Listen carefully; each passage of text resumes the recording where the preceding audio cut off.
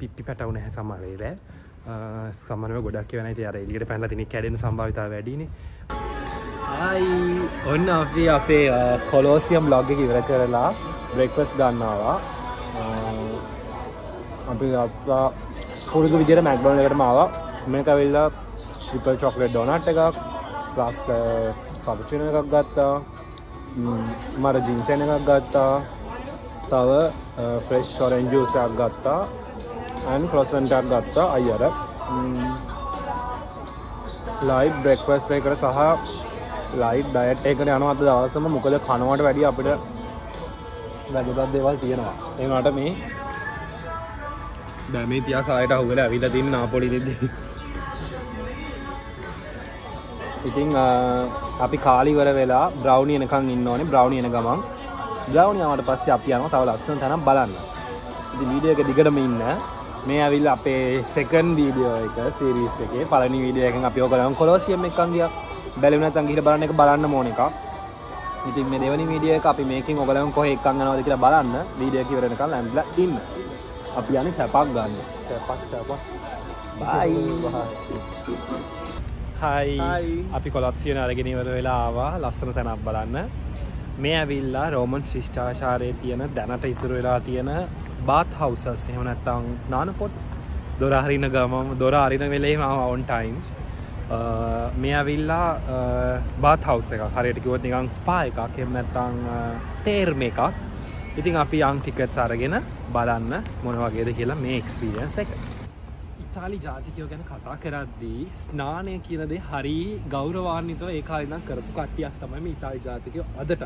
සාමාන්‍යයෙන් රස්නේ කාලේ ගත්තාම අගෝස්තු 15 මේගොල්ලන්ගේ නිවාඩුවක් තියෙනවා ෆෙරගෝස්තු කියලා සමයක ස්ටාර්ට් කරන්න. ඒ කියන්නේ නිවාඩුව ස්ටාර්ට් කරන්න. ඉතින් නිවාඩුව ස්ටාර්ට් කරනවා කියන්නේ මේගොල්ලෝ මුහුදෙම ඉන්න නැත්නම් මේ වගේ ස්පාස් වලට මේ වගේ වනේ මේ. දැන් ඇත්තටම මේකෙන් ආభాෂය අරන් තේරෙමි කියලා ඇත්තටම මිලාන් වල එහෙම ගොඩක් ලොකු නෙට්වර්ක්ස් තියෙනවා මෙහි හැමතැනම මේ වගේ bath houses. ඔයගලන්ට කියනවා නම් ඉතින් ඒ ආభాෂය ඇවිල්ලා තියෙන ඇත්තටම මේගොල්ලන්ට රෝමානුවන්ගෙන්. ඒ කියන්නේ අවුරුදු 10 ගානකට කලින් ඉඳන් ආපු රෝමානුවන්ගෙන් මේ ඇවිල්ලා මේ ස්පා හවුස් එක එහෙම නැත්නම් අපි මේ කිව්ව bath house එකේ මේන් බිල්ඩින් එක. මේකේ කොටස් කීපයක් තියෙනවා. අපි ඇතුළට යන ගමන් ඒකේ දේවල් කතා කරමු. මේකත් අර කොලොසියම් වීඩියෝ එක වගේම හරි වටි සහ හරි ඉම්ප්‍රෙසිව්. මේක ඇතුලේ තියෙන ටෙක්නොලොජි එක මම ඔබ්සර්ව් කරපු විදියට මේක ඇතුලේ පල්ලියක් තියෙනවා. පසු කාලින විදි වෙච්ච අපි ඔය කිව්ව bath house එක කියන්නේ කැඩුනට පස්සේ ඒකත් එක්ක ඉදි වෙච්ච පසු කාලින පල්ලියක් දෙනවා. ඉතින් ඒ ඔක්කොම හරි ලස්සනයි ඉන්න අපි.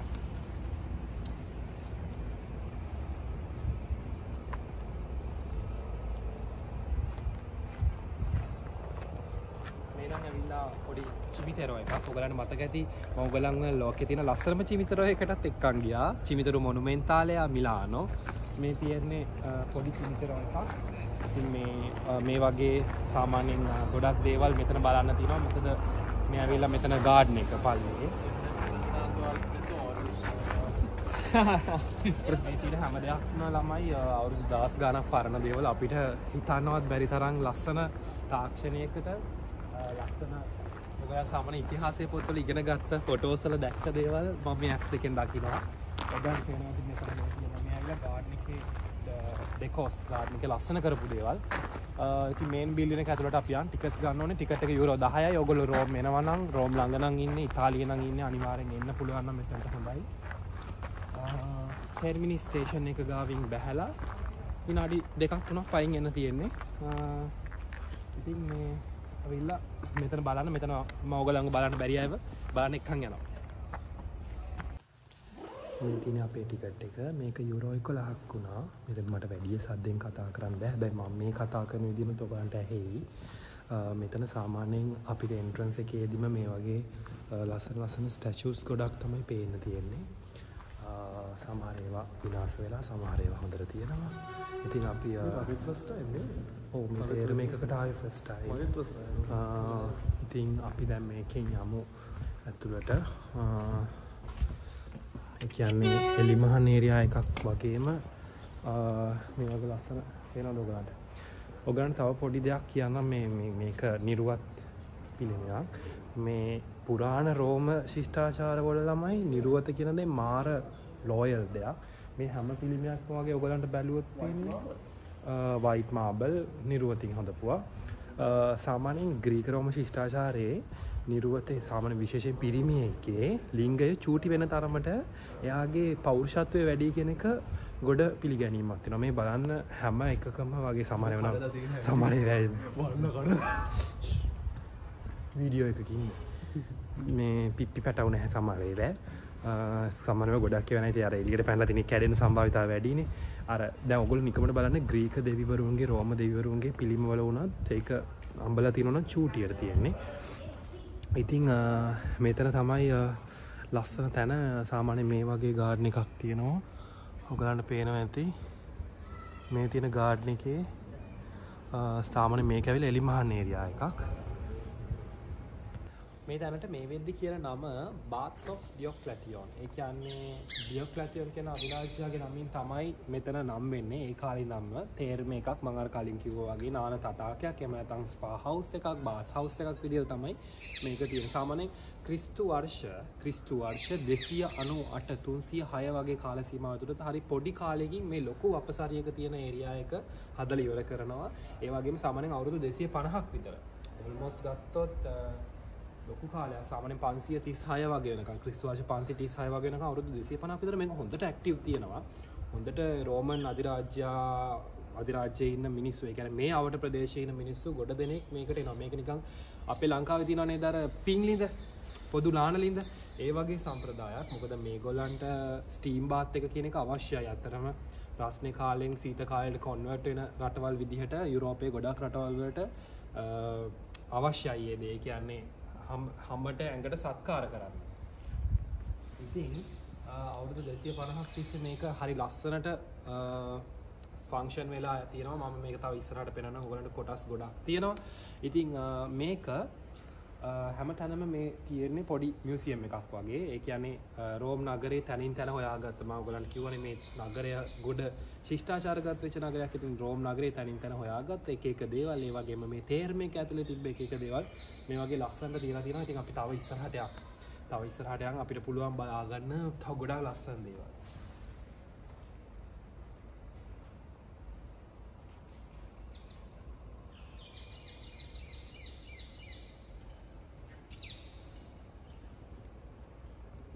ඔයගලන්ට ඉතින් මම සරලව පේනන්නම් පොඩි ස්ටැචු එකක්. මේ බලන්න මේ ස්ටැචු එකේ මේ රෙද්ද කොයිතරම් සියුම්ම මාබල් වලින් හදලා තියෙනවද. මේකේ එක කොටසක් නැහැ.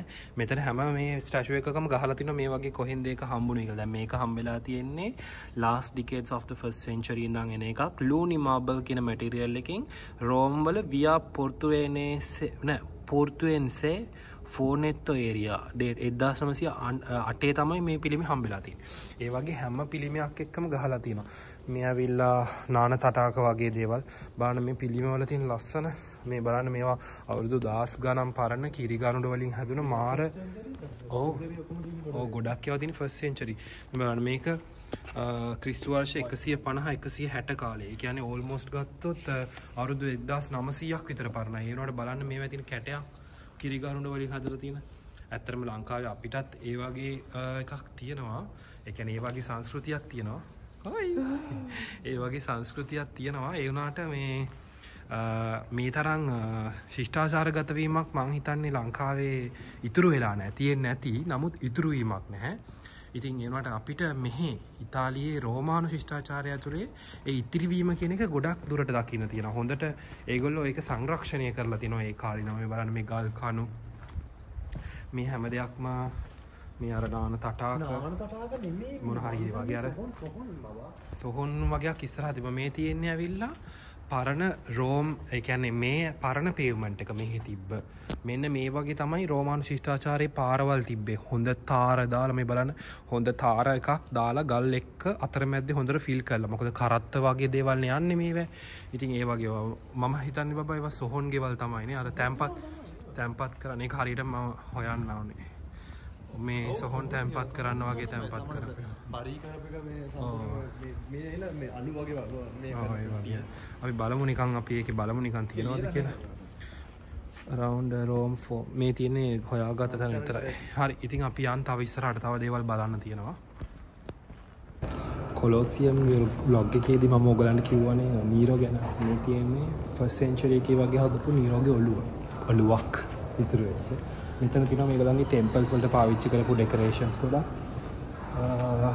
මොකක්ද මේකක් කවුද මම ගන්න. මේ හැමදේම ඔයගලන්ට පේනවා ඉතින් මෙතන සාමාන්‍යයෙන් නාම පුවරු ඒ වගේම දැන්වීම් පුවරු එහෙම නැත්නම් පළක ඒ වගේ කැලෙන්ඩර්ස් මේ කැලෙන්ඩර්ස් තමයි සෝරි මේ කැලෙන්ඩර්ස් මේ තියෙන්නේ මේ හැම යට ගහලා තියෙන ඔක්කොම මේවා එක මේ රාජසාමවල වල හම්බ වෙච්ච මේ තියෙන දැන් මේ ක්ලවුඩියස් රාජසාමේ අධිරාජ්‍යසාමේ මේ නීරෝගේ අධිරාජ්‍ය නීරෝ කියන්නේ නීරෝමයි නීරෝ අධිරාජ්‍යසාමේ ඒ වගේ ගොඩාක් තියෙනවා මේ පළක හම්බ වෙච්ච දේවල්. ඉතින් අපි තව ඉස්සරහට යන්න පුළුවන්. මෙතන අර බාත් හවුස් එකට අමතරව මේ වගේ දේවලුත් ගොඩක් තියෙනවා. අර සෙල්ලිපි සිස්ටම් එක ගන්න හරියවත් දැන් දන්නව නේද? සාමාන්‍ය මේ තියෙන ලතින් වලින් ඉල්ලලා තියෙන්නේ. ලතින් වලින් වාව් හරි කියවන්න පුළුවන්. හරි අපි යන් ඉස්සරහට යන් අයියා. මේ බලන්න ළමයි පැරණි රෝමන් ලිඳක්.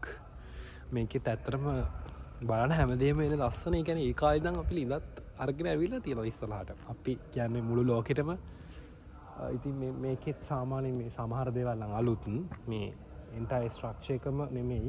ගොඩක් දේවල් පැරණි ස්ට්‍රක්චර් එකෙන් ගත්ත දේවල්. ඉතින් බලන්න ලස්සන දේවල්. ලිඳර බහිනවා. ලිඳගාව හොදන්න කැමති නැද්ද ඔයගොල්ලෝ? ලිඳ ළඟ සංගම. රෝමානු සංස්කෘතිය නම් ලිඳ ළඟ සංගමය ඇවිල්ලා තියෙනවා මට ළඟට. ලිඳ ළඟ සංගමේ මුල් තැන මේ. ලිඳ ගාවට හම් මට දැනෙනවා එහෙම අර මම මෙතන හිටියා වගේ කෝප් හොද කෝප් නෙමෙයි රෙදි.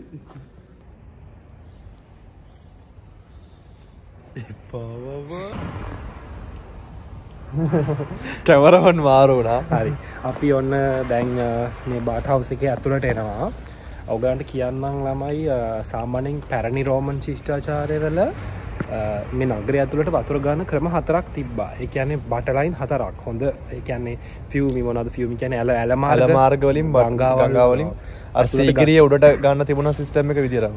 මේක ඇතුළට වතුර ගන්නේ ඒක පාරක් වෙච්ච මාර්ෂා කියලා පාරක් තියෙනවා. මේ මාර්ෂා කියලා පාරෙන් තමයි මාර්ෂා හරි ඔය දෙකෙන් විදියක්. මාර්ෂා හරි ඔන්න ඔය වාරි මාර්ග ක්‍රමවේදය හරහා තමයි ගන්න. ඔයගොල්ලෝ බලන්න ඔය වාරි මාර්ග තාක්ෂණය ගැන හොඳටම තියෙන ලංකාවේ සොරව් බිසෝකොටුව වගේ වැව ආශ්‍රිත දේවල් වගේම සීගිරිය වගේ මාර්ගයකට තියෙන රංගලකට යෝදෑල ඒ යෝදෑල ඊට පස්සේ සීගිරිය වගේ දේවල් බලන්න ලංකාවේ තමයි මම දැකපු හොඳම සුපිරිම වාරි මාර්ග තාක්ෂණය තියෙන්නේ. හොඳට බලන්න එල්ලංගාව ඔය වගේ දේවල් ගොඩක් තියෙනවා. මේක මෙහෙතන්ට කොහොම හරි අරන් තියෙන අර වගේ එක සිස්ටම් එකකින්. එතකොට මෙතන ඔයගොල්ලෝ මම පෙන්නන්නම් ජයිගැන්ටික් බාත් හවුස් එකක තියෙන බාත් ටබ් එක. විශාල බලන්න ළමයි මේක කොයිතරම් ලොකුයිද මේ කොයිතරම් ලක්ෂරියස්ද කියලා බලන්න. ඉතින් මේවා ඇතුලේ බහැලා ඒ කාලේ මිනිස්සු නාන්න නැති. අපි මේ කතා කරන විකාර නටන මේ තැන මිනිස්සු දවස් ගාණක් ඇවිල්ලා විනෝද වෙන්නේ නැති. මොකද රෝමන් අධිරාජ්‍ය ඇතුලේ විනෝදය කියන දේ හරි උඩට සැලකුවා. ඔයගොල්ලෝ දන්නවද මේක ඇතුලේ VIP launches පවා තිබිලා තියෙනවා. ඒ කියන්නේ සමහර විට තිබිලා තිනවා ප්‍රයිවට් සෙක්ටර් එකේ රූම් එකක් ගන්න පුළුවන්. එතකොට මේ වගේ නානගම සමහරට මේකත් ඒ වගේ එකක වෙන්නේ නැති. නානගමන් පොයම්ස් කියනවා ළඟට ඇවිල්ලා. නර්තනීය දෙන අර ඔයගොල්ලෝ එකදෙන අර කෙල්ලෝ නටනවා. අර ඔයගොල්ලෝ එකදෙන අර මෙහෙම ගහන එකක් තියෙන්නේ. ඒකට මොකද කියන නම මතකද? කෙඳි තියෙන. අය නම දන්නේ අන්න ඒව ගහනවා. ඒ මම දැක්ක එක තියෙනවා. ඒ කියන්නේ සංගීත බාණ්ඩ. ඒ කියන්නේ ආතල් එකේ නාලා තියෙනවා. ඒ කියන්නේ අර ඒ කියන්නේ සැපට නාලා තියෙනවා. VIP luxurious facilities ගොඩක්. මෙතන මේ තියෙන දේවල් මේ බලන්න අතන මේක කිසිම බලන්න අවුරුදු 1800ක් වෙලත් කිසිම මේව එකක් නැතුව මේක තියෙනවා. බලන්න මේ පොඩි පළුදු කීපයක් කරනම මේ මේක තනිකර white marble වලින් තමයි ගොඩ මේවා හැදලා තියෙන නිසා polish කරලා හැදලා තියෙනවා. කොච්චර view එකක් තියෙනවද මේ ඔයගලන්ට පේනවද මේ තේර්මේකේ බිල්ඩින් එක මේ තියෙන්නේ මේ තේර්මේකේ බිල්ඩින් එක මේ උඩ මේ ඒරියා එක ඔක්කොම මේවා ඔක්කොම අවුරුදු 10 ගාණක් පරණයි. හිතා ගන්න බැරි තරම් ලස්සනයි. හිතා ගන්න බැරි තරම් ලස්සන තාක්ෂණයක් ඇත්තටම මෙතන තියෙනවා. මේ වීදුරු නම් පසු කාලීන මේක කරපුවා හොඳේ. හරි. තව දෙයක් ඔයගලන්ට කියන්න. මෙතන තියෙනවා පාර්ට්ස් කීපයක්. ෆ්‍රිජිඩාරියම් කියලා ඔයගලන්ට පේනවා ඇති අතන. ඒක ලතින් වලින් ගහලා තියෙන ෆ්‍රිජිඩාරියම් මොකක් හරි එකක්. කොහමරි ෆ්‍රිජිඩාරියම් කියලා කියන්නේ ළමයි ඉතාලි භාෂාවෙන් ෆ්‍රීගෝ කියලා කියන්නේ ෆ්‍රිජ් එකට. සාමාන්‍ය සීතල ෆ්‍රිජිඩාරියම් එකකින් එන්නේ සීතල වෙන එක. සාමාන්‍ය රස්නේ කාලේ සීතල කියන දේ අවශ්‍යයි. එතකොට ස්විමින් පූල් එකක් තියෙනවා. ෆ්‍රිජිඩාරියම් පාර්ට් එක ඇතුලේ ස්විමින් පූල් එකක් බලා ගන්න පුළුවන්. එම ඔයගොල්ලන්ට පෙන්නන්නම්. ඒත් එක්කම අයිස් බාත් එකක් ගන්න. ඒ කියන්නේ සීතල වතුර නාන්න පුළුවන්. අපි මේ කතා කරන්නේ මේ අද ඊයේ වෙච්ච දෙයක් නෙමෙයි 1000 සාමාන්‍ය 1000 නෙමෙයි 300 ක්‍රිස්තු වර්ෂ 200 300 ගණන් 298 306 ඒ කියන්නේ මීට අවුරුදු ආසන්න වශයෙන් ගත්තොත් 1750කට විතර කලින් කාලයක් හිතන්න මෙතන ඇවිල්ලා තනිකර ස්පා එකක්. හරි අපි යන්න.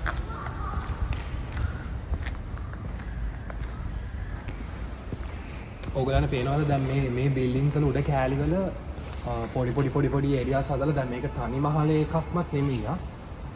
ඒ කියන්නේ තනි මහල් බිල්ඩින් එකක් නෙමෙයි. මේක මහල් කීපයක්. එන්නකො මම ඔයගලන්ට ප්‍රතිකාරයෙන් පෙන්නන්න. බලන්න පුෂ්ප කරොත්තුයිද කියලා. ලයික් මේක ඇතුළට අපිට යන්න බෑ. මේක මේ ඒරියා එකේ තමයි පූල් එකේම තියෙන්නේ. මෙතනින් ඇතුළට වෙන තමයි පූල් එකේම තියෙන. අපිට එතනට යන්න බෑ අවසර නැහැ. කොමුණත් මේ ඒරියා එකේ එතකොට ලයික් කෝල්ඩ් ඒරියා එක. ඒ කියන්නේ සීතල දේවල් තමයි මේ පැත්තේ සීතල තියෙන්නේ. හරිද? අපි දැන් යම් බලන්න රස්නේ හොට් සවුනස් එක බලන්න. සවුන පැත්තට. ඔයගොල්ලෝ දන්නවද මේ බාත්ස් ඔෆ් දියක්ලටියන් එක කොච්චර විශාලයිද කියලා? මේකේ මේ උද්‍යාන ඒරියා එක අක්කර 32ක් පුරාවට මේක තියෙනවා. හැබැයි මේ බාත් හවුස් එක තියෙන්නේ මේ වගේ ඒරියා එකක විතරයි. ඒ වුණාට මෙන්න මෙතන මොකක්ද කියලා ඔයගොල්ලන්ට බලන්න ඇති. මේක මාර විශාල ගෝලාකාර ටයිප් එකේ ඒරියා එකක් මැද්දෙන් හිඩසක් තියෙනවා. ඔයගොල්ලෝ මේක ඩ්‍රෙසිං රූම් එකක්. එහෙම නැත්නම් චේන්ජිං රූම් එකක්. පැරණි රෝමානුවන් ගැන මම ඔයගොල්ලන්ට කියද්දී ඒගොල්ලන්ට මම කියවනේ ඉතින් නිර්වත කියන්නේ හරි සාමාන්‍ය දෙයක් කියලා. ඉතින් මෙතන සාමාන්‍යයෙන් ගොඩක් කටි නිර්වත් වෙලා ඉන්නේ නැති. කොහොමවත් ඒක හරි සාමාන්‍ය දෙයක් ඒ කාලේ ඉඳන්ම ඒ කියන්නේ මෙතන දැනට නම් මේ පෞරාණික නටබුන් කීපයක් තියෙන මම හරියටම දන්නේ නැහැ මේවා මොනවද කියලා ගහලා නැහැ. මෙතන එහෙම තියෙනවා නිකන් පොඩි මට නිකන් හිතන මේක නිකන් මොකක් හරි දන්න විදිහට මට හිතෙන්නේ මේක නම් සොහොන් මේව එකක් කියලා. වෙන නෑ ඒක නෑ මොකද ඇඳුම් දාලා තිබ්බත් දන්නේ නේද? ඒක ගහලා නැද්ද? නෑ ගහලා නෑ. මෙතන තියෙනවා සාමාන්‍යයෙන් ඕගලන්ට පේනවා ඇති මේ. මෙතන මේ වගේ මෙතන සාමාන්‍යයෙන් මේ හරියට බැලුවොත් එන්ට්‍රන්ස් කීපයක් තියෙනවා. මේක එක එන්ට්‍රන්ස් එකක් ඒ කාලේ තිබුණා. මේ එතකොට අර මෙතනින් ඇඳුම් චේන්ජ් කරගෙනම ඇතුළට එන වගේ එකක් තමයි තිබිලා තියෙන්නේ. ඉතින් මේ හැමදේම මෙහෙම නෙමෙයි ගොඩක් ලක්ෂරියස් විදිහට තමයි තිබිලා තියෙන්නේ. අපි යන් තව ඇතුළට යන්න තියෙනවා. පොඩි මියුසියම් කැලලකුත් එක්ක. Prego ragazzi යන්න කියලා කියන්නේ.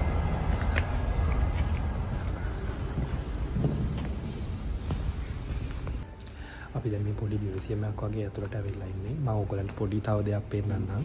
සාමාන්‍යයෙන් රෝමානු සංස්කෘතිය ඇතුලේ ගොඩනැගිලි කියන දේවල් හරි ශක්තිමත්. මේ තාමත් ඉතුරු වෙලා තියෙන බේස්මන්ට් එකේ ඉඳන් මේගොල්ලෝ අමුතුම ටෙක්නික්ස් වලට හදන්නේ. උදාහරණයකට මේ බලන්න ගිනි කඳු ගල් ගොඩක් වෙලාවට මේගොල්ලෝ පාවිච්චි කරනවා. මොකද ඉතාලිය කියන්නේ ගිනි කඳු බහුල, ගිනි කඳු සක්‍රිය, අක්‍රිය ගිනි කඳු බහුල රටක්.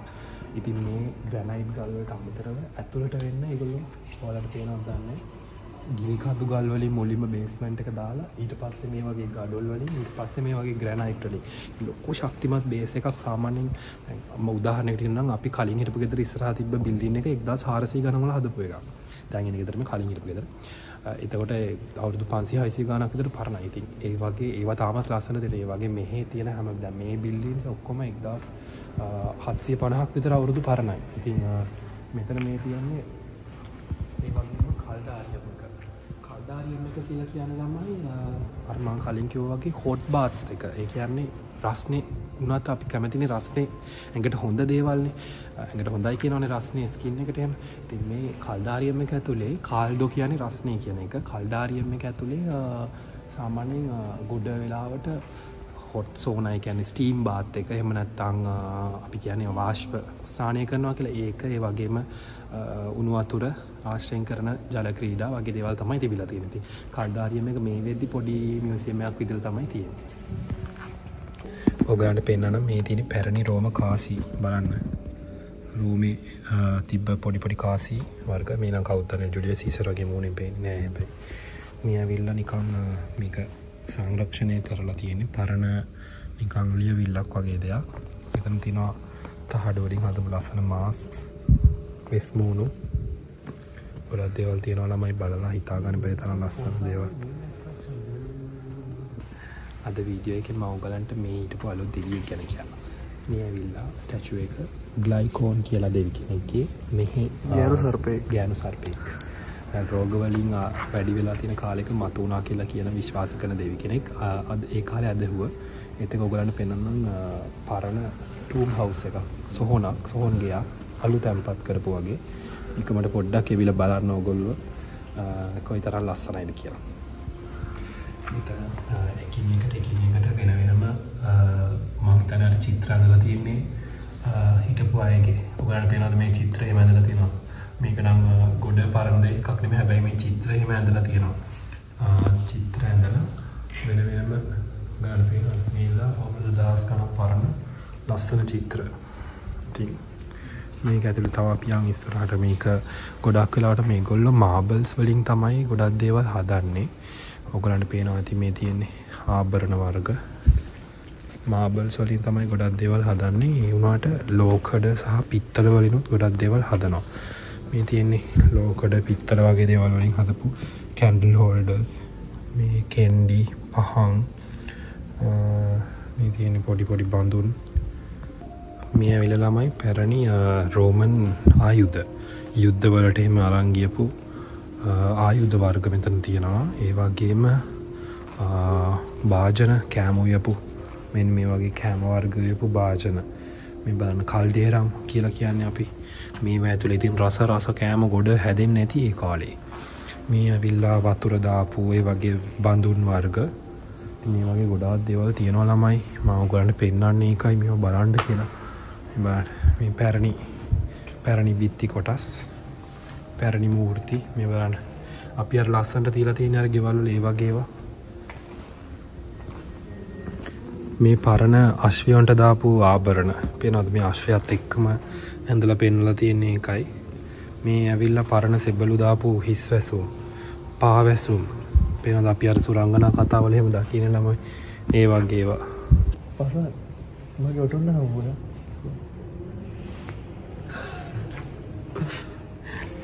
මේක රත්තරනින් හදපු එක. මේක ඇවිල්ලා මේ රෝමන් යුගයේ එකක් නෙමෙයි ළමයි. මේක ඇවිල්ලා මේ ග්‍රීක් එකක්. මේක තනි රත්තරන් නේද පොටොන්න. මේ බලන්න මෙතන පේව්මන්ට් එකක් තියෙන පරණ. මේ පේව්මන්ට් එක ඇතුලේ අසුන් චිත්‍රයක් වගේ හදලා තියෙනවා. මේ අර චුටි ස්ටෝන්ස් වලින් හදපු එකක්. මම බයත් වුණා. මේ ඇවිල්ලා බලන්න මේ මෙතනින් තියෙන්නේ පරණ මේ පඩි පෙලක් වගේ උඩට යන්න. මේවා ඉතින් අපිට හැමෝටම යන්න බෑ. ඒ කියන්නේ ටුවරිස්ට්ලට ඕපන් කරලා නැහැ. මොකද ඇත්තටම මේවා ආරක්ෂා කර ගන්න ඕන දේවල්. අවුරුදු 1000 ගණන් තිස්සේ ඇවිල්ලා තාම තියෙනවා කියන්නේ ගොඩ ආරක්ෂා කරගත යුතු දේවල්. ඉතින් සමහර දේවල් ටුවරිස්ට්ලට ඕපන් නැහැ. ඒ වුණාට පුළුවන් දේවල් ටික මම ඔයගලන්ටත් පෙන්නන්නම්. මේ බලන්න මේ ඇවිල්ලා අර දුනු නොවදින දුන්න විද්දම අර වදින්න නැති වෙන දාන ආවරණ. මේ ඇවිල්ලා ඔක්කොම සෙබළුන්ගේ දේවල්. මේ හරි ෂෝක් ළමයි බලනකොට. පැරණි ග්‍රීක රෝම ශිෂ්ටාචාරයේ විශේෂයෙන් රෝමන් වරු ගැන මම ඔයගලන්ට කියද්දී මැටි කර්මාන්තය, ලෝහ කර්මාන්තය, වීදුරු කර්මාන්තය වගේ ගොඩක් තැන් ඔයගලන්ට බලන්න පුළුවන් සාක්ෂිත් එක්කම. මේ හොඳම උදාහරණ මේ ඇවිල්ලා පෞරාණික පැරණි ලතින් එහෙම නැත්නම් මේ රෝමානු ශිෂ්ටාචාරයේ මිනිස්සුන්ගේ දක්ෂකම් මම මේ වෙනකම්ම පෙන්නුවෙත් ඒවමයි. ඒ කියන්නේ කලින් මියුසියම්ස් වල තිබ්බ ගොඩක් ආභරණ, ඒගොල්ලන්ගේ සටන් ශිල්පවල දේවල් බලන්න මෙතන තියෙනවා. මේ ඇවිල්ලා මේ ලොකු කල්දේරම්, පොඩි කල්දේරම්, භාජන හැම දෙයක්ම මම මේ ජස්ට් ඔයගලන්ට පෙන්නන්න. ඉතින් ඔයගලන් ඒකට ගොඩක් ඉන්ට්‍රස්ට් නම් Google කරලා බලන්න. Google වල ඕන තරම් දේවල් ඉගෙන ගන්න තියෙනවා. ඉතින් ඔන්න ඔය විදිහට තමයි මේ ලස්සන තේරම එක නිර්මාණය වෙලා තිබ්බේ. කොහොම හරි අවුරුදු 250ක් විතර මේක මේ විදිහට ලස්සනට ෆන්ක්ෂන් වෙලා ක්‍රිස්තු වර්ෂ 537 දී විතර මේක ගරා වැටෙන්න ගන්නවා. ඒ කියන්නේ භාවිතය අඩු වෙනවා. මොකද මේ හා සමාන්තරව මේ ඒරියා එකට අමතරව තව ඒරියාස් වල මීට වැඩිය හොඳ ෆැසිලිටිස් එක්ක තෙර්මේස් හදන්න ඇති බාත් හවුසස් හැදිලා තියෙනවා. ඉතින් තව ගොඩක් බාත් හවුසස් තියෙනවා රෝම් වල. ඉතින් මේ 537 මේක ගරා වැටුණාට පස්සේ පෝප්තුමා, ඒ කියන්නේ පාප් වහන්සේලා සහ ක්‍රිස්තියානි සභාව විසින් මේකේ ගරා වැටුණු ඒරියා එකක්. ඒ කියන්නේ අර කල්දාරියම් එක වගේ ඒරියා එකෙන් තව කොටසක් ගරා වැටෙනවා. එතකොට මේ කල්දාරියම් එක වගේ ඒරියා එකේ ඒ ටික කඩලා අයින් කරලා කියස් එකක් හදනවා. කියස් එකක් කියන්නේ පල්ලියක් හදනවා. ඒ පල්ලිය දැනටත් තියෙනවා සාන්තා මාරියා දෙල්ලි ආන්ජෙලි කියලා. ඒ කියන්නේ දෙව්වරුන්ගේ මොකද ඒන්ජල්ස්ලා වෙනුවෙන් කැප කරලා තියෙන විදියට. ඉතින් සාන්තා මාරියා දෙල්ලි ආන්ජෙලි කියන පල්ලිය අද වෙද්දිත් තියෙනවා. ඉතින් ওই විදිහට තමයි මේ තේරම එක. එහෙම නැත්නම් මේ ලස්සන බාත් හවුස් එකේ කතාව තියෙන්නේ. ඉතින් මම මේ වීඩියෝ එක කරන්න හිතුවේ එකක් රෝමානු ශිෂ්ටාචාරයේ තියෙන තාක්ෂණයේ පැත්තේ, එහෙම නැත්නම් සම්ප්‍රදාය සංස්කෘතිය පැත්තේ තියෙන ලස්සන උගලන්ට පෙන්නන්න වගේම මේ ලස්සන තැනේ මේ ඔයාලට පසින් පවා පේන දේවල් වටිනවා. ඒ කියන්නේ ඇස් දෙකෙන් දකින්න අමාරු දේවල්, වාසනාව ඕන දේවල්. ඉතින් මගේ වාසනාව ඔයත් එක බෙදා ගන්නවා. මොකද we are one big family. okay හරි. ඉතින් ඔන්න අදට වීඩියෝ එක මම දැනට ඉවර කරනවා. දැන් අපි බ්‍රවුනි හම්බ වෙන්න යනවා ඊටකට සීරීස් එකෙන්. ඉතින් මේ විදිහට තමයි මේ ලස්සන ස්පා හවුස් එක පැරණි රෝමානුවන් සැපගත් තැන ඉවර වෙන්නේ. එහෙනම් කිහිල්ලා එන්න.